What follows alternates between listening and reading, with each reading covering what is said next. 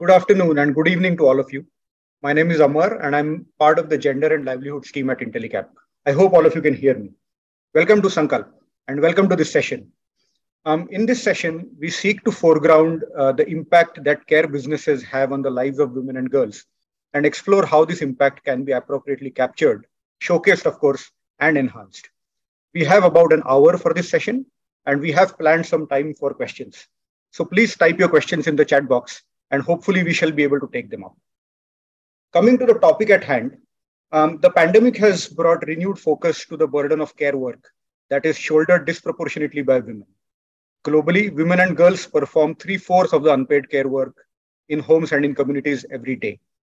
The latest research indicates that the pandemic and the responses to it by way of shutdowns have resulted in a dramatic increase in this burden. Furthermore, it also has a negative impact on the participation of women in the labor force. It is likely that such negative impacts on women and families will last for years without any proactive interventions.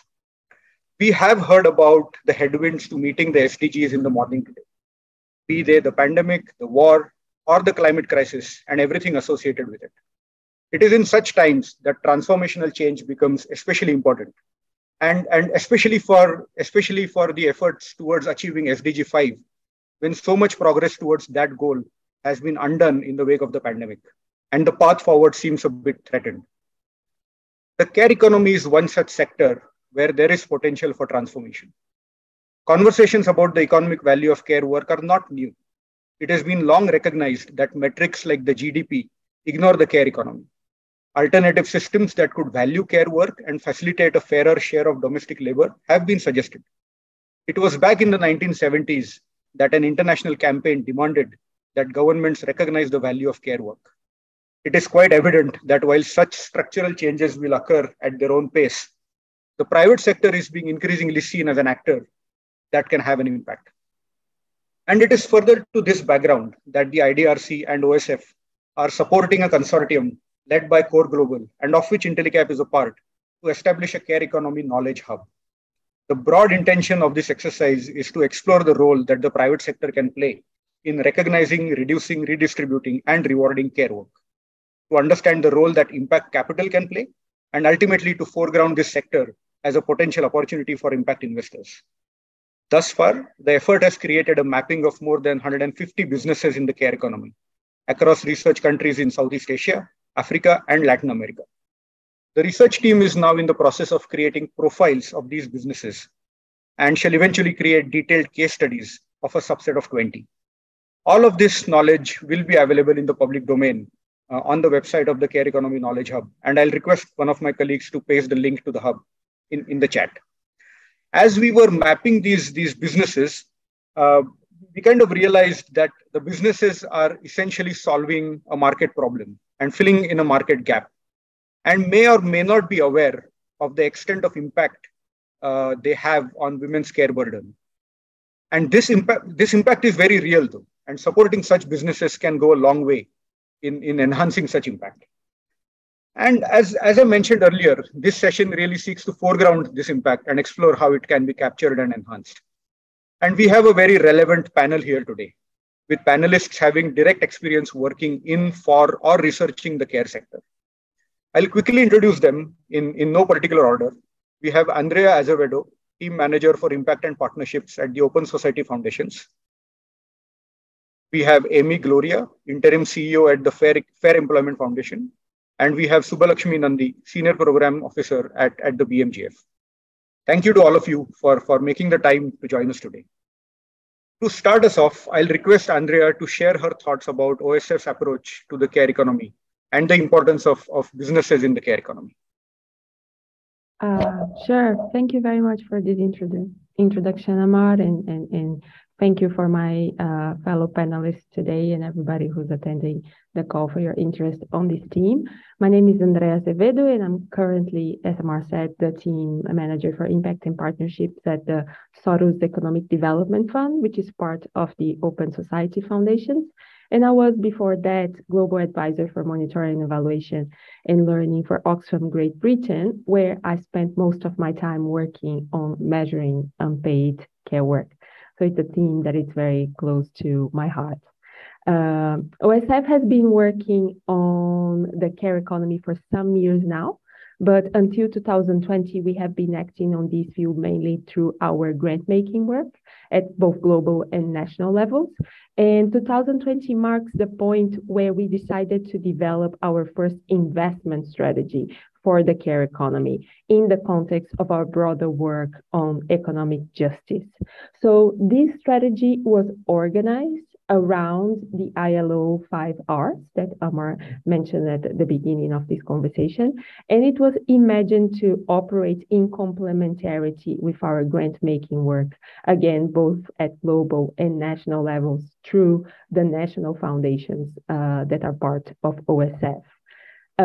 It is fair to say that our investment strategy priorities are centered around redistribution and reduction of unpaid care work in society, and also on adequate rewarding of care workers.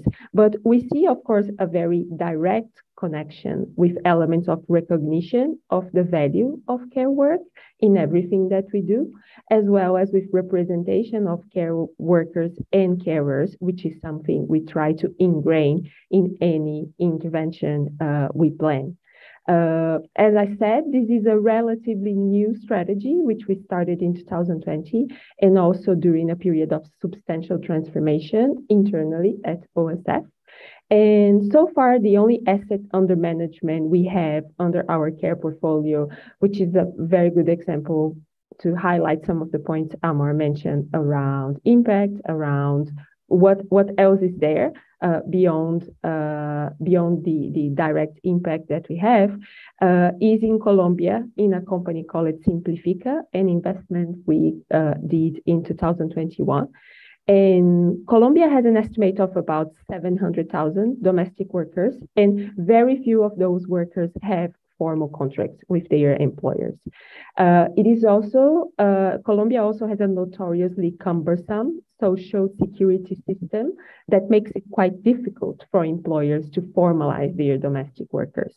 And Simplifica offers a web-based solution for these employers, not only to formalize their workers, but also to manage everything in relation to these work relationships. So they can make their payments, they can give access to written contracts to these domestic workers, they can manage pay leave, and they can manage also maternity leave, and of course, the payments to Social Security. So the direct impact to workers is very clear and very obvious.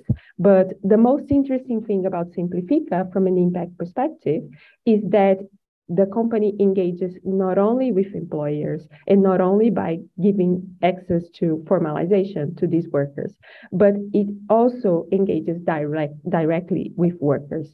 One of the things that our investment together with other co-investors enabled was exactly the development of a platform targeting domestic workers that are formalized through Simplifica. So through this platform, they can have access to information about their rights.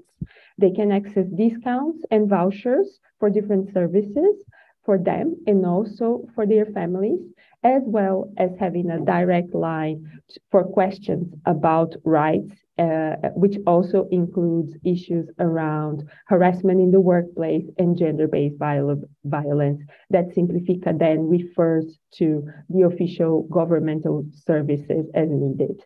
So Simplifica is not only working with the workers, but it's also very active in the policy debates around care work in Colombia.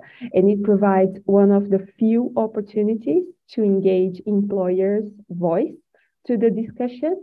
And this is something that is very important because if you look at ILO, like the discussions around ILO, they always ask for you to have the representation of workers, of employers, and of government. So in the case of domestic work, it's very difficult to have the voice of the employers because those are individual contracts. So Simplifica is providing an avenue for us to engage with this very important part of the equation that are employers. So you can see that Simplifica is an example of what is possible in terms of revenue generation and business growth, with business that provide services and products that address directly the inequalities in relation to unpaid and paid care work. But there is so much more that this company is doing and that any company can do in any area to create value by addressing issues related to unpaid care work. And any company in any field can have their own care responsive strategy that speaks to their reality and to the context where they are to understand how they can create impact in relation to unpaid care work. And a very common example of that is the adoption of flexible work arrangements that can enable employers to manage their unpaid responsibilities better, or providing better access to childcare.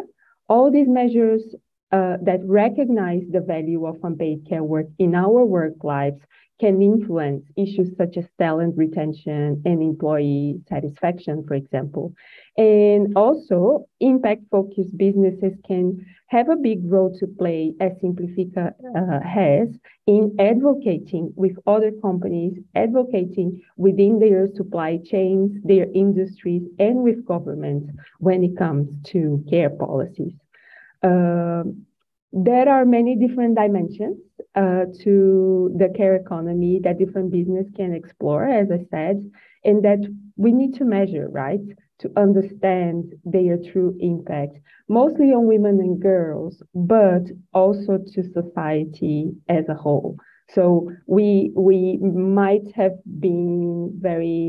developed very good tools to measure those more direct impacts, but there is so much more happening. And on measuring unpaid care specifically, I like to say that there's a lot out there on what to measure and how to measure the impact of care responsive strategies.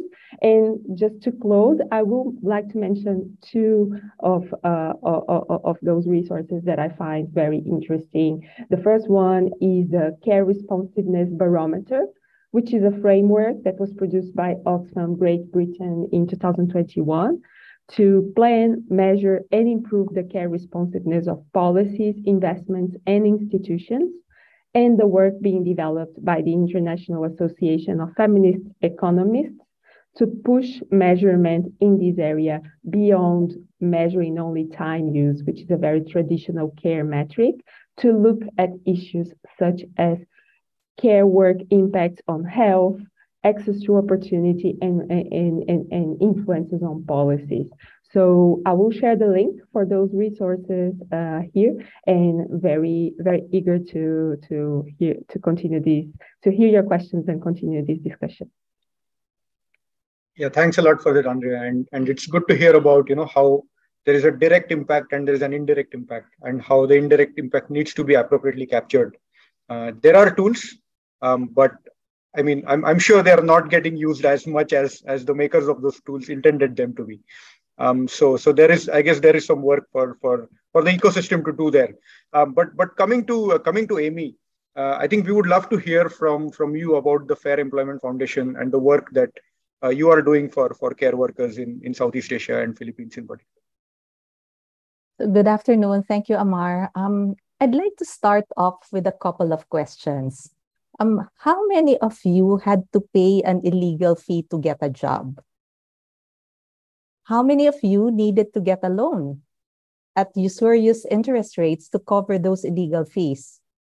How many of you have knowingly been placed in a job by a recruiter with the expectation that you would fail? These are the realities of the recruitment space in migrant low-skilled work, especially in the area where we have historically focused on, and that is domestic work. We believe that forced labor, which exists because of broken markets, is a solvable world problem.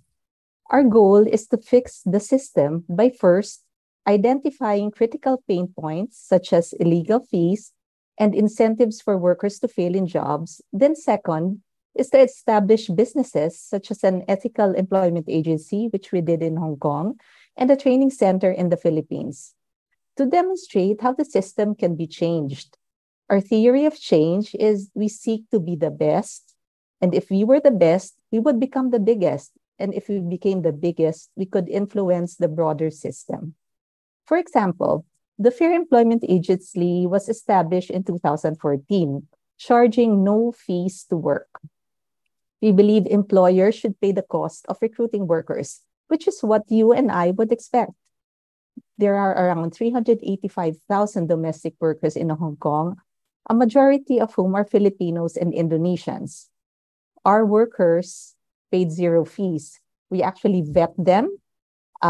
Employers and workers are vetted so that they are matched properly. And over 8 years, we placed 6,800 domestic workers, and we have saved them an estimated $8.8 million. We also have a 95% satisfaction rate from our employers. We are the 5th largest player in the market, meeting needs of all employers and not only a niche player. Agency fees paid by employers now reflect full cost to hire. In 2013, employers were only paying $500 to hire a worker. When we came into the market in 2014, we charged $1,000, and our competitors followed. This increase led to higher retention rates. So by 2016, there was a 24% increase in retention rates. Illegal fees to workers have also gone down. Workers used to pay $2,000 to get a job, but now it's down to $700. But of course, we would still want that to be zero, right? Another example I'd like to give is the Fair Training Center, which was established in 2016. We developed and offered for free a country-specific domestic work soft and hard skills training program. Historically, training in the Philippines was only hard skills training. Soft skills training was not given that much relevance. We are considered by the ILO Philippines as the gold standard in domestic work pre-migration training. In 2016, anecdotal evidence shows that 30 to 40% of first-timers are terminated in the first 3 months of employment. Our termination rates are below 15%. We are considered an industry expert by the Philippine government. Last year, we helped them review the existing training regulations and developed a hybrid model with the government. This new training model will now be used in the entire Philippines by next year. We also saw that our online soft skills training for domestic work was highly effective and developed one for seafarers, another large migrant sector. At the height of the pandemic, we were able to train 600 plus seafarers. We are now looking at developing soft skills modules for other industries as well. We have other initiatives, an employer pledge that seeks to change the migration narrative. We have 23 companies who have pledged with us to teach ethical hiring to their employees, and we have around 2,500 employees who we've already given workshops to. We also have an investment fund that will provide in-depth advisory support to ethical agencies. We believe this is the best way to activate a movement towards ethical recruitment globally. All our initiatives work individually and together to solve the issue of forced labor. So this is what we do in a nutshell, and I look forward to sharing more of our initiatives throughout this talk. Thank you. Sure. Thanks a lot for that, Amy. It's great to hear, the wide range of activities from training to legal support to influencing policy. And that's something more of that is needed, I would say. But coming to Subbalakshmi, I think we would love to hear from you about BMGF's perspectives on the care economy and maybe what all needs to come together to ensure that successful interventions are designed for the sector and the ones like the Fair Employment Foundation can thrive.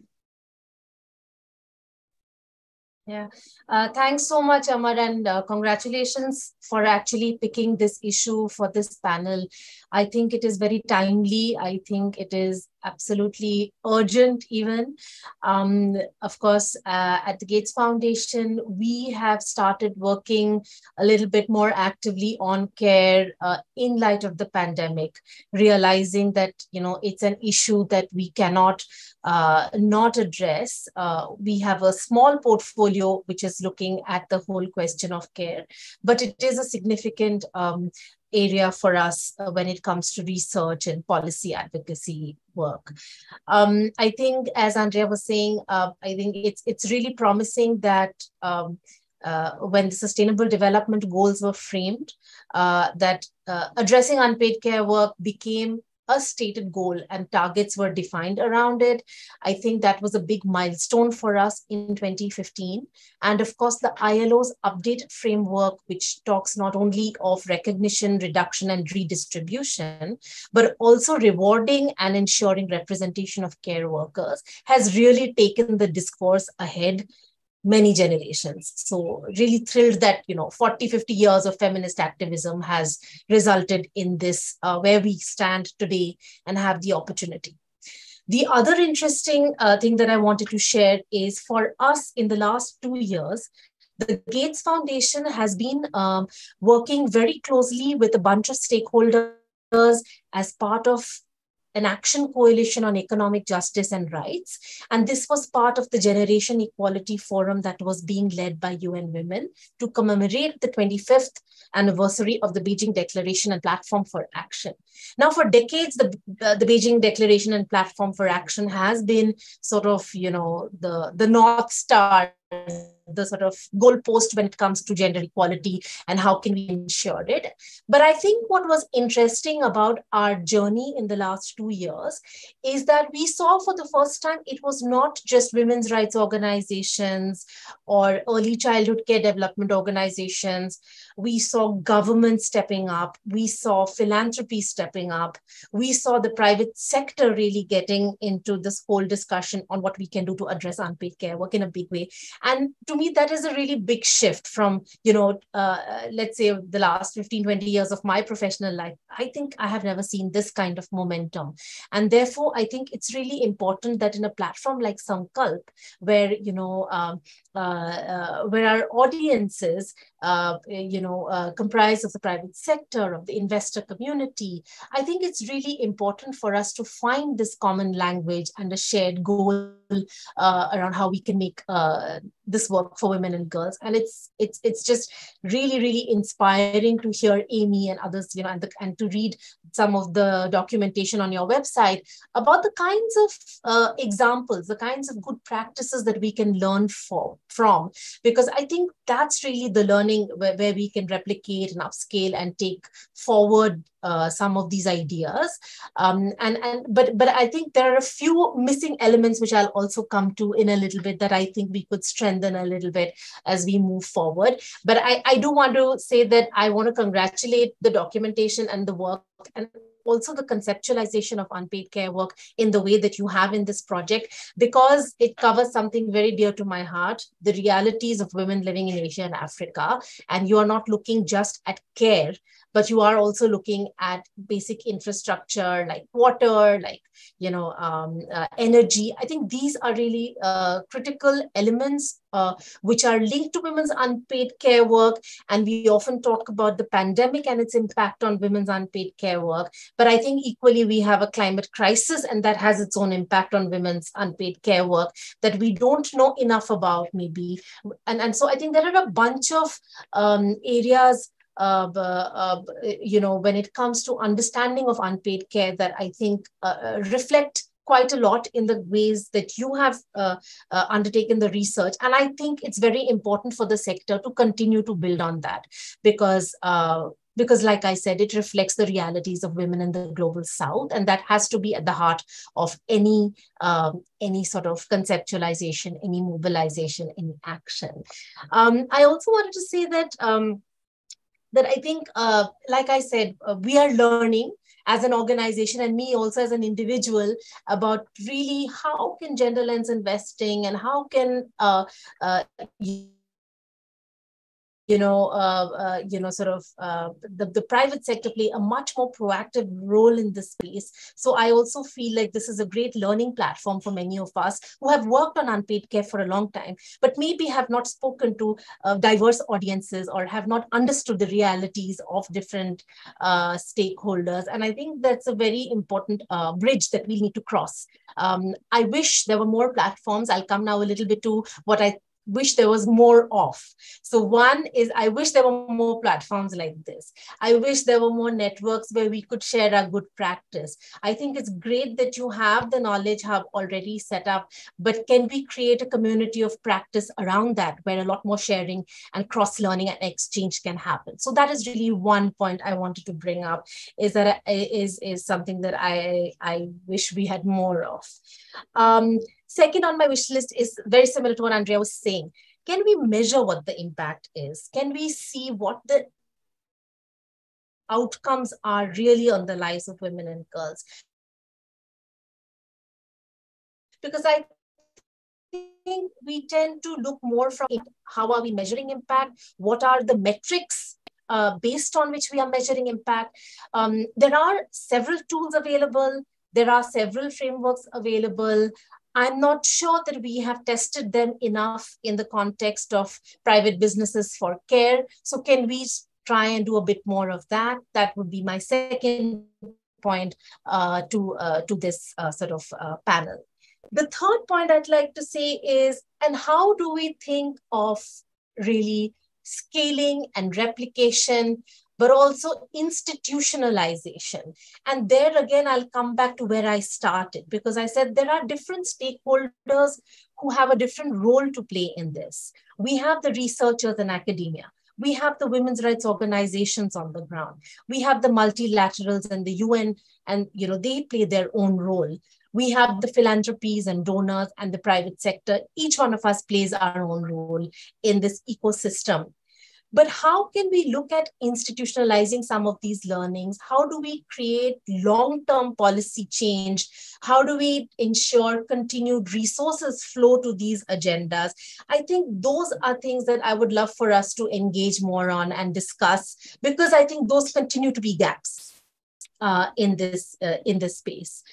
So instead of being sort of really brilliant pockets of innovation and impact, say in Nairobi or in Kigali or in Delhi or Bombay, how can we really make this a little bit more of a larger movement? And what is required for us to come together in order to do that? So that would be my other point. And finally, I also think at some level, when I talk of institutionalization, I'd also like to talk a little bit more broadly about the gender equality sector and where the resources are flowing and who they are flowing to and who's benefiting from these care businesses. So I think it's just a little bit more, because I have heard challenges in many networks when I've spoken to either the sort of private investors in care or I've heard about these businesses, about how, say, like informal economy workers, we can't touch them. They're completely marginalized. They're completely unorganized. How can we create care businesses? And I live in India, and I have seen the work of Seva in India, and they do fantastic work, the Self-Employed Women's Association, around building cooperatives for childcare. Can we learn more from those models which are really reaching the most marginalized? So I think these are some of the open questions for us to continue to learn from each other and build on, and really make sure that there is longer term impact. Because as you said, Amar, it is time for transformation. It's a now or never moment. In my entire career, this is the first time I have seen so many people come together on the care agenda. And I feel like we all have a role to play in ensuring that we maintain the momentum and see tangible change in the lives of women and girls. Thanks a lot for that, Subbalakshmi. And I think you have touched upon multiple very important things, and not the least of which is, the role of the various actors who are coming together for this topic now. And, like they say, it takes a village, right? And when it comes to enterprises, it takes an ecosystem, a word that we use quite often, but rightly so, right? And you rightly mentioned about, you've been talking about care businesses in terms of from the perspective of caregivers. but there might be businesses that are having this indirect impact, which also goes a long way in mitigating some of the effects of climate change, even businesses in water, in energy, and things like that. So with that, I would like to show a video of such a business from Bangladesh, and we can take this conversation further after that. So I'll just request Tanvi to play the video.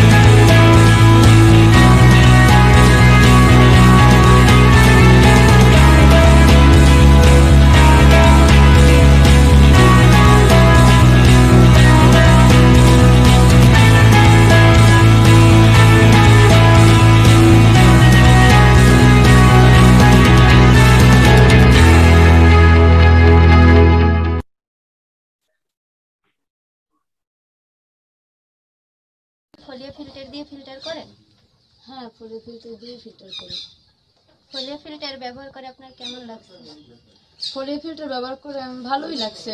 আগে টিউবওয়েলের পানিগুলো মোটা মোটা লাগতো, আয়রনের গন্ধ আসতো, আমার বাচ্চা খেলে অসুস্থ হয়ে যেত, আমরা অসুস্থ থাকতাম। কিন্তু এখন ফোলিও ফিল্টার ব্যবহার করে পানিগুলো হালকা লাগে। আমার বাচ্চা তো ফোলিও ফিল্টারের পানি ছাড়া পানিই খায় না এখন। হ্যাঁ, ও সুস্থ আছে, আমরা সবাই সুস্থ আছি, ভালোই খুব। আপনার বাসায় কারা এই ফিল্টার করা পানি পান করে?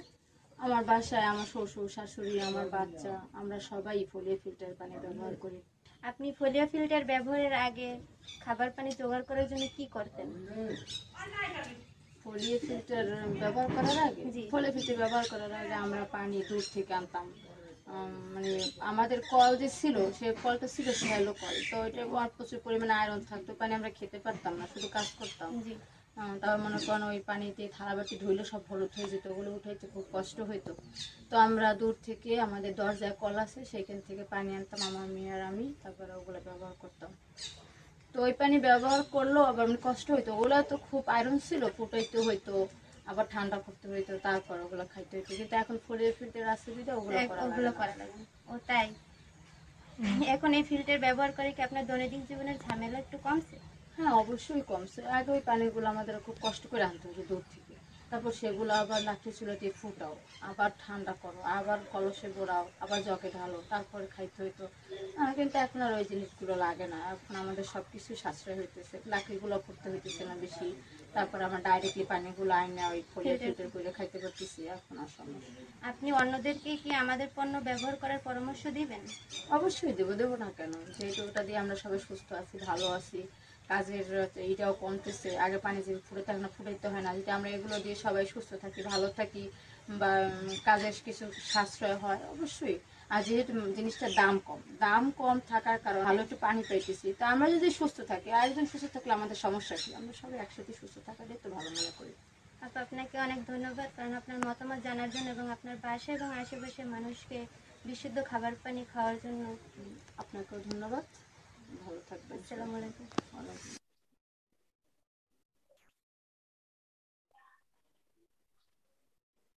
Yeah, thanks a lot for that, Tanvi. And I think it's quite obvious from the video that there is so much potential to foreground the care impact of such businesses. There is impact not just on time savings, resource savings, but also the health outcomes. So which brings me back to you, Andrea. I think it would be good to hear your reflections on what we have heard so far, and maybe share your thoughts on how such businesses can best track and report their impact. Yes, thank you, Amar. I think it's great from the video. You see what we're talking about in terms of impact that goes way beyond just the access to clean water, right? And the results in terms of health outcomes. And there are so many other things that you could look at, such as how much, like going to a more traditional measurement, like how much time these women is saving, women and girls are saving. There is an issue of safety as well, because going to fetch water is not necessarily a safe activity. There are direct impacts in women's own health in terms of their bodily integrity, of being hurt because you go fetch water, and many other metrics. But one point that I would like to make about the video is how important it is to measure the impact of these care responsive businesses on women and girls, but how that it's not necessarily enough, because paid and unpaid care work are what keep us going as a society. So for the balance of how unpaid care work is distributed to change for women and girls, it needs to change for everybody else. So men, private sector, government, like these sort of interventions has an impact in this whole ecosystem, as we like to say. And it's important to measure that as well, because to going back to our R's, redistribution only happens if it goes from women to men, or to women to government, to women to the private sector. So it is a finite, time is a finite resource. It's very, it's something that you can measure. There are only 24 hours in the day, and you can distribute that among many other actors. And care work is a societal issue. So it affects many more people than just women and men. And for you to understand those changes, you need to look at men as well. And you need to look at the other actors that are involved in these processes. Got it. Yeah, thanks a lot for that, Andrea. Coming to you, Amy, you've been, as part of the Fair Employment Foundation, tracking the impact that you've had on the care workers for some time now. So please walk us through, how you came about doing it. Was it something that you started at some point after the foundation started working, or is it something that was baked into it right from the get-go? We really try to measure impact right from the get-go. So for the agency, they were really tracking like how many workers actually went through their doors and how much monies were saved from them not having to pay those illegal fees. For the training center, we really based our impact on termination rates. Can you imagine 30 to 40% of first-timers will be terminated in the first 3 months of their employment? So we brought that down actually less than, I say, I'm very conservative at less than 15%, but it's actually at around 5-6%. So a lot of workers are staying in their jobs and able to really, they leave their countries to really work for the dreams and the goals of their families. They're able to do this at a much quicker time. The interventions we do at the training center is we actually teach them financial education there, or financial planning. So they're able to set up their budgets. They know how long they need to stay to reach their goals. And so they try to keep themselves on track with that. So since we only started in 2016, based on our data, because we do track them for the first 2 years of their employment, some we even track up to now.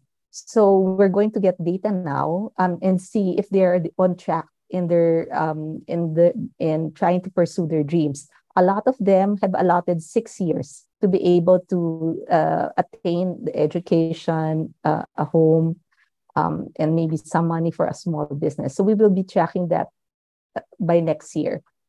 So these are things that we really are very serious about. There's a lot of data that we have, and we're starting to mine them because we're relatively new, and so and we're just so excited on what else we will discover along the way. Got it. Thanks a lot for that, Amy. So Andrea, I would love to hear from you about how the journey from going from a foundation to an investment strategy has been, and any learnings in that journey thus far. Thank you, Amar, for this question. I think this was a very pleasant journey so far, I can say, at least for me, that I'm very fond of this topic. But I think we were very welcomed by our peers in the Open Society Foundations. We work, the nature of STDF is to work very closely with our grant makers, and our grant makers, they lead the impact thinking on the work. So we have the general approach for the strategy, but what we're looking for is decided and is agreed with our national and global partners in the foundation. And we were received very with a lot of openness by our peers and by initiatives such as the one as the mapping and partners such as IDRC in developing this strategy and pushing forward this strategy. So it has been very interesting to work with the different regions where we work to try to unpack what are the main problems. So for example, for Latin America, it is very obvious, it is the most direct thing that we observe, the issue of domestic workers and formalization of domestic workers because of the regional debates, because of the regional priorities. But it will change depending on the region. Like Africa, we are still exploring pipeline ideas, but it will likely have more connection with access to water, access to services, and in all those aspects, we are trying to bring in the lenses of economic justice. We're trying to bring in the lenses of climate justice. So it has been really interesting from a strategic perspective to think this work in partnership with our peers within the foundation, but also the organizations,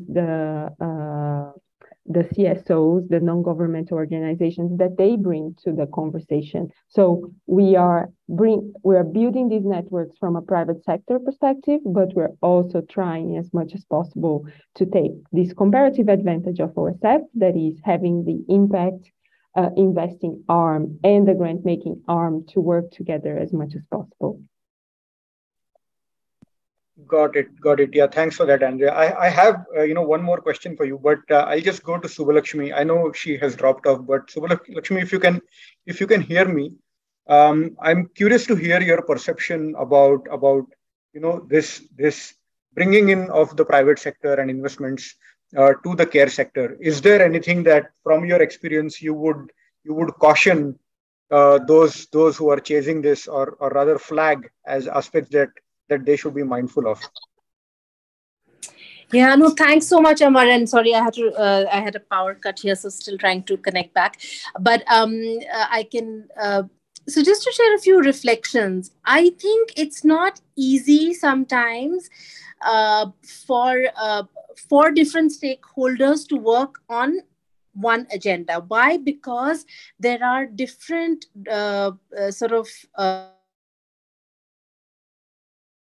is being perceived, and yet each one has a critical role to play. We know that in sort of solving the problem. So when I'm saying that, some of the important things the private sector can do is what I already mentioned, is drive the innovation, build on what works, try and create the community of practice, as I mentioned, which I think is missing. Help convene stakeholders. I think there is a certain authority and convening power that the private sector can bring to this whole discourse by convening different people. I think, even the question of measurement, institutionalization, etc., which I raised as, I think, current gaps, I think there the private sector's role could be more facilitative, building on, as Andrea was mentioning, the work of feminist economists, building on work that Amy and others are doing on ground. So, both from the research and practitioners angle, what the private sector can perhaps do is actually resource and support those initiatives. So, I think there will be some ways in which the private sector can play a leadership role, some in which it can play a convening and more facilitator role, and definitely a champion and a voice and influence role. I think that goes without saying, that these are the ways in which I think the private sector can lead, demonstrate, facilitate the whole conversation around care and support. I think that is the one thing I wanted to add, is that support communities of practice that already exist, or that may be created around care, uh, because I think that, like I said, is something that is missing. Amar, may I share something? Yes, please come in, Amy. Yeah, just to add to what was previously mentioned. Well, we at Fair Trading said we are in the private sector. So when we talk about engaging government, I mentioned a while ago on how we really try to engage government so that they would try to revise the training regulations in such a way that it is more current, more relevant, and more useful for workers. And we did that through impact measurement. We showed them what we were doing and how successful we were in terms of having low termination rates. So when we did that, they listened to us and partnered together with the ILO. So it was a multi-sectoral project. So we were able to change the training regulations. And for our investment organization, what we did is we know that we have a very good business model in the Fair Employment Agency. So we wanted to look for other ethical agencies in other countries. And we found them. We found one in Malaysia called Pink Collar, and another one in Singapore called Jobs and Staff. And we've put in some small investment there so that we can share best practices, share our processes. So we're there. So we're trying slowly to, share what we do. And I think everyone here is correct. That's how this is going to change the care economy. Yeah, and I just wanted to add 2 quick points to what Amy Isubalakshmi had mentioned already. That we need to build these communities, these share learning and build practice together, acknowledging that a lot has been done already. The private sector is not coming to this new. It's like a lot has been done by the development sector. There's a lot to be done in terms of measurement and learning, but also framing the issue and learning with what was tested and practiced before. And I think there is a role in something that is a hot topic now in impact investing, that is ESG. And there could be a very clear connection between care policies and institutionalization of some care issues through ESG. And I think there is a lot of space for us to push on that, because if we're talking about if ESG relates to how company operates and their intent for impact through how they operate, care is a key issue that should be more visible throughout different ESG policies when we talk about social impact of how business operates. Yeah, I just wanted to make these points. Got it. Thanks a lot for that, Amy and Andrea. Amy, I wanted to stay with you a little bit. I think we've been talking about the private sector, a whole lot of things, right? I think Subalakshmi mentioned the role of support providers. Spoke from a capital provider point of view. So just would like to hear from you, what has your experience been in engaging with these two types of entities in the private sector? Support that you would have received and your experience with accessing capital, which I'm sure would help you to scale up. We've been very first, of course, of the impact measurement that we do. That's very important to our funders. We're also very transparent in what we do. We also admit if we make mistakes and how we try to pivot and correct those mistakes if we do them. We try our best to be as innovative as we can, especially like during the pandemic. There was no training because we couldn't go, the workers couldn't go to the training center. So we immediately thought of doing it online. Immediately in 2 months, we crafted something, worked with the government, have them approve it, and we were able to start training again.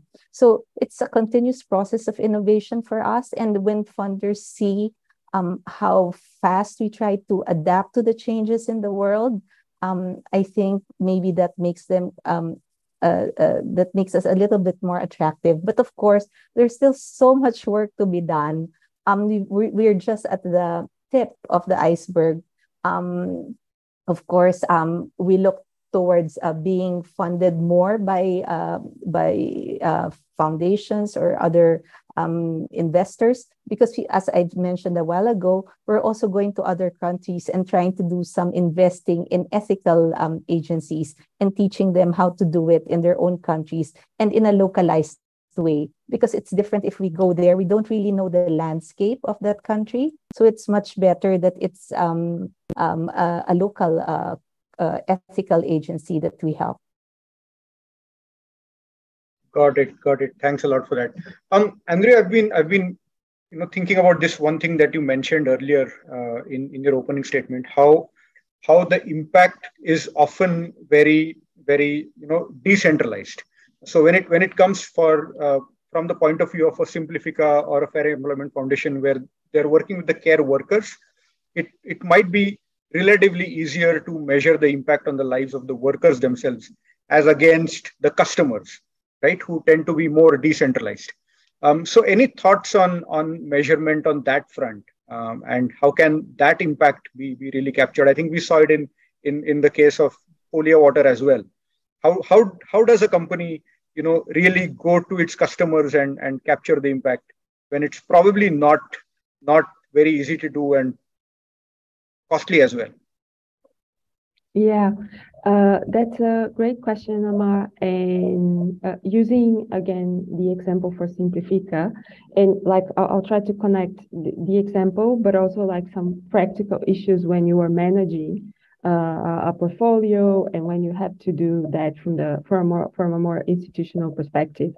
That's when the investment on evaluation comes in, because you're not gonna do this all the time for all the companies that you have in your portfolio, for example. So in the case of Simplifica, for example, we had one of the co-investors in Simplifica is Alive, who brings in the lean data methodology to collect additional data for the company, and we are working very closely with Alive to try to influence their lean data collection process.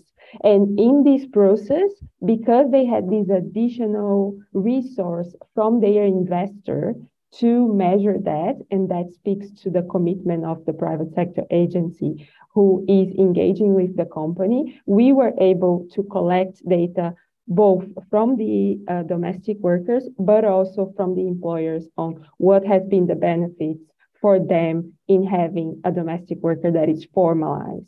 And we try to bring in metrics around what their relationship with domestic work, what changed in their relationship with domestic work, but also what changed in their perceptions about formalization of domestic workers. Because for us, this was a very important learning question that we had as well with this investment to replicate and to gain scale in the country. So it was only possible for us to measure it. And I think Simplifica will release a public report with some of these data soon for those who are interested.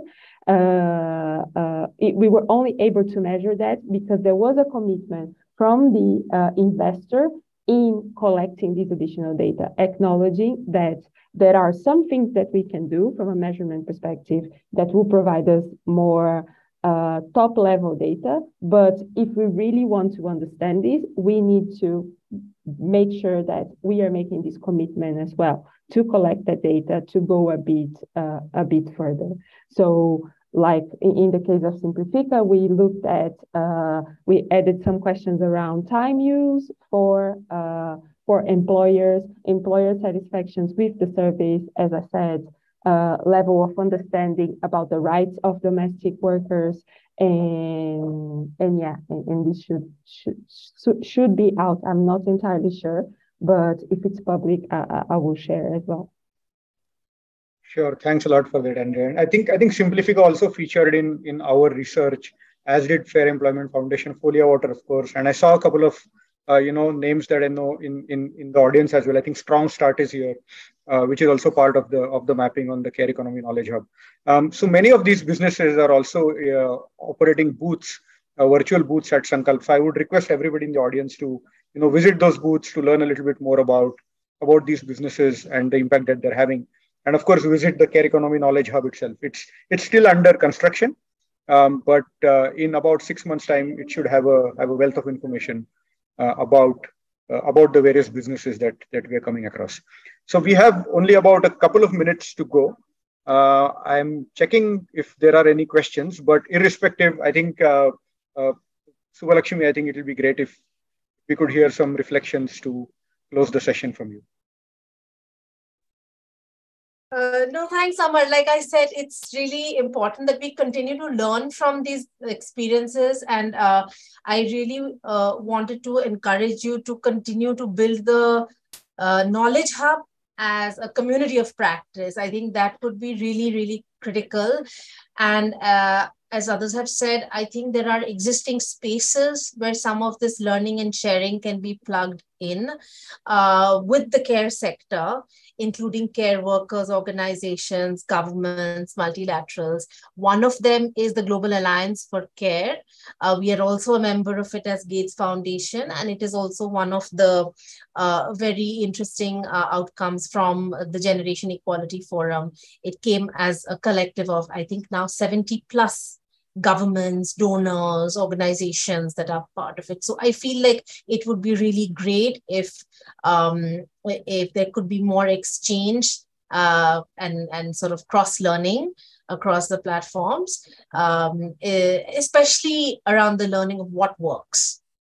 Yeah, because I think we are no longer in a world where we have to convince people why care is important.